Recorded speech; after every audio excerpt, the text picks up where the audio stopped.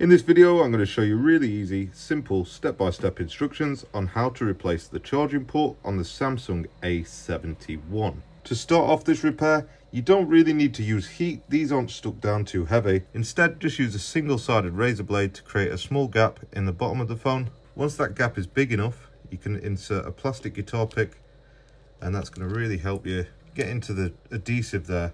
And we're just going to insert it about 5mm between the back cover and the frame and run it through and along the edges of the phone, and it should come off pretty easily. I don't know if this has got some water damage. Can you see the condensation there? Oh, this one's been opened before, haven't you? Somebody's glued it back down with some crappy glue. Just be really careful, like you see these bits here, they're antennas. If it's been glued like this one, that the glue sticks to that antenna and ends up ripping it up. It's got a tiny little bit of damage to that antenna there. However, I'll be honest, I'm not going to replace it. Right, so there's lots of this really awful adhesive on here. It's going to take some cleaning to get that off. This is why I don't recommend using things like B7000 and T7000 to stick stuff back on, because it's really bad and it's really hard to get off. What I will do, we've got missing screws here, look. Any more? That looks like the wrong screw. Oh, that one's definitely the wrong screw, and then that one's a wrong screw there. Nice. The way that this phone is held together, this is like a mid-frame here, and it's held down by all these screws at the bottom and at the top. I'm going to use my supersonic electric screwdriver to remove this. I'll leave a link in the description where you can buy one of these, and we're just going to begin unscrewing all the screws that are holding this mid-frame cover down.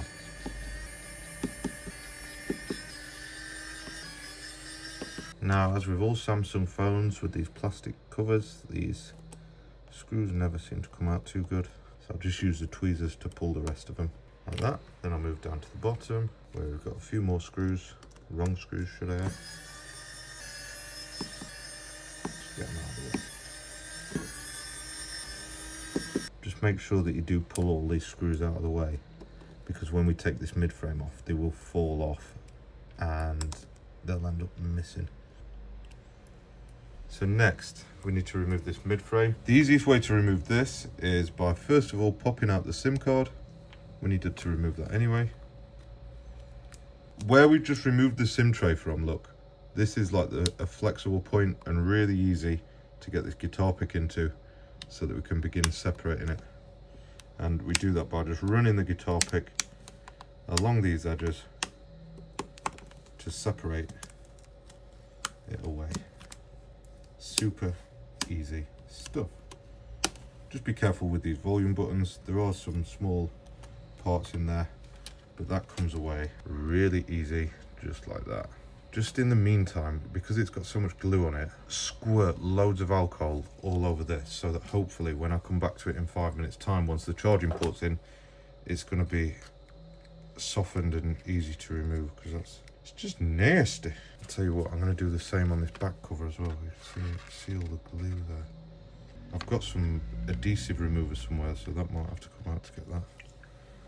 We'll see if the alcohol does the trick. Next, I'm going to ignore this bit of tape here. I'm not sure what's going on with this phone. Obviously, some kind of repairs happened before, but first of all, I'm going to disconnect the battery like this.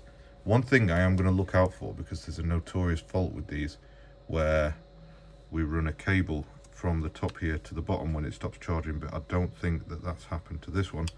So instead, I'm just going to move down to the bottom here, disconnect the cable there. Just as a side note, if your phone isn't charging, right, there is a chance that that repair may be required. This one has got a chewed up charging port. Sometimes this connection from here to here goes bad and stops it from charging. So just double check that these are connected properly before doing anything else. Because we're replacing the charging port, we've disconnected this flex cable. We need to disconnect the display cable here, get that out of the way. And then we need to pull up this little coaxial cable here and pull that just out of the way there. Don't rip it out because it needs to go back in.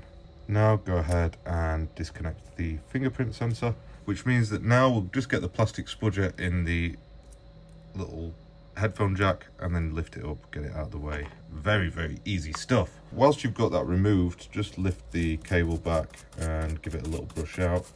This area does tend to get a little bit dirty, so it's always worth cleaning once you're inside the device.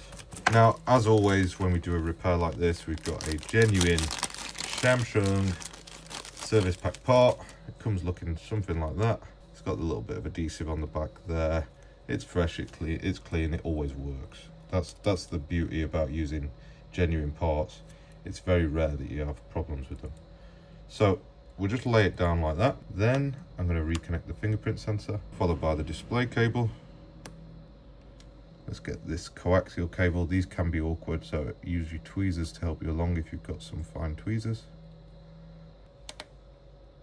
Once you hear that crunch, you know that it's in place. And then make sure that it sits into the little bracket just there as well. And then finally, let's get the sub to main flex cable attached down the bottom here. What I am going to have a quick look at is just make sure all these screw holes here are going to be covered and there's not any, those little black screws that we took out, they often hold the board down, and I'll show you on the top half of the board in a minute where they actually belong. But sometimes you'll find that black screws go in here. But in our case, you can see the screw. So all the holes are going to be covered down the bottom, so that's done.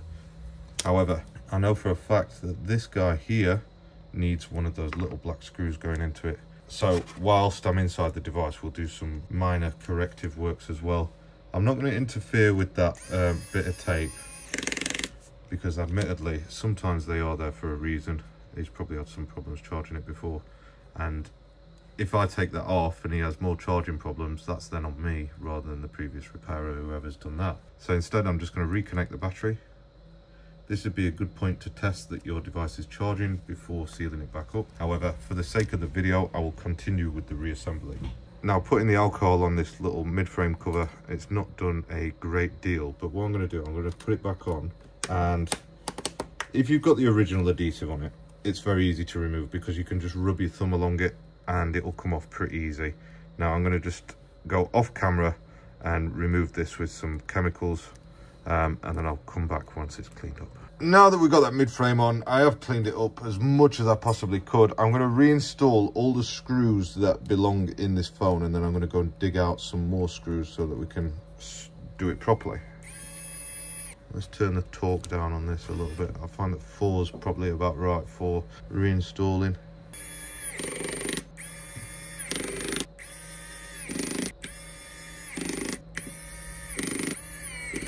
So we've got all the bottom ones in. Let's go for these top ones now.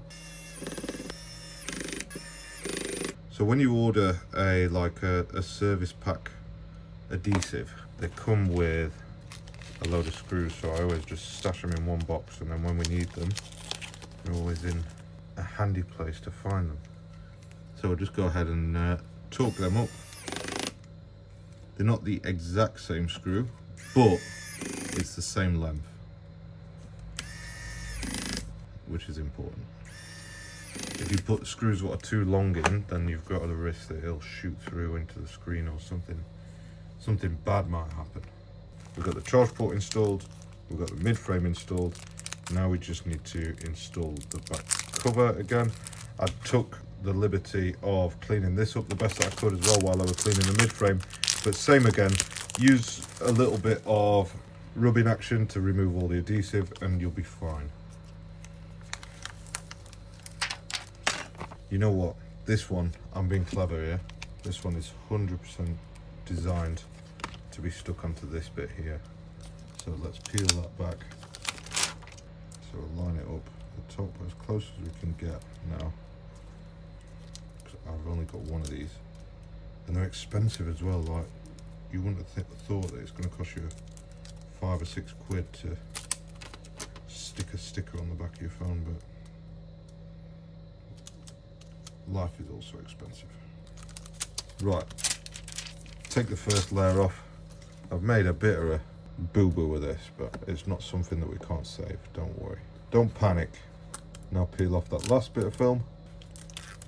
This has got to be the most awkward seal that I've seen in a while. Look at that, just not good enough. I don't know if it's user error or part error. let me know in the comments which one you think it is. I think it's user error. Now just slap it on the back there, apply pressure along the edges, give it a good few rubs, rub-a-dub-dub, make sure that it's stuck well and it ain't gonna peel off later. Don't forget to put the SIM card back in if you took a SIM card out. I can't remember, I'm gonna have to fly through the video to check if there was a SIM in there. And that is job done. Make sure the phone turns on as well. Thanks for watching. See you in the next video.